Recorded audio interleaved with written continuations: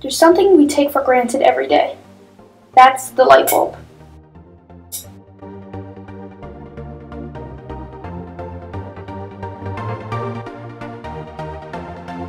The incandescent bulb has been around since the 18th century. It works very simply with an electronic wire going between two electrodes. Unfortunately, 90% of the light an incandescent bulb produces is infrared light, which is basically heat. Luckily, there's something called a CFL bulb, which is a compact fluorescent lamp. Inside the bulb is mercury vapor. When the mercury is in contact with electricity, it gets excited, and this gives off ultraviolet light. The white coating in the bulb is phosphorus.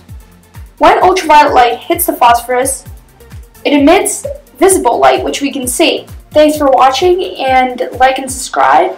Also, this is the preview of next week's video.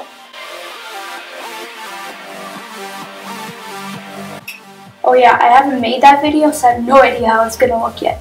See ya.